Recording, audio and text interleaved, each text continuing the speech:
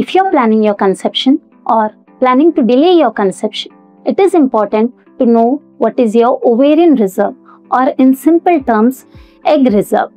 As age increases, ovarian reserve starts declining and later it becomes negligible, followed by menopause.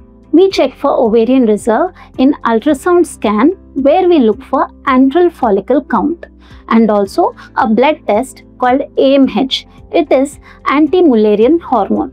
We correlate both the scan finding and AMH levels. Nowadays, even in young age, we see a low ovarian reserve, which means it is a sign of premature ovarian aging. You still can conceive naturally, but it is important we get alerted before the ovarian reserve gets exhausted, as time and age never come back. So, based on these levels and scan findings, make your fertility treatment a priority. A conception earlier, the better. So, meet your fertility expert right now. This is all we've discussed regarding a married couple. But if you're not married and got your AMH level done and you're worried, still the option of egg freezing is available. So, we want to convey, please don't lose hope.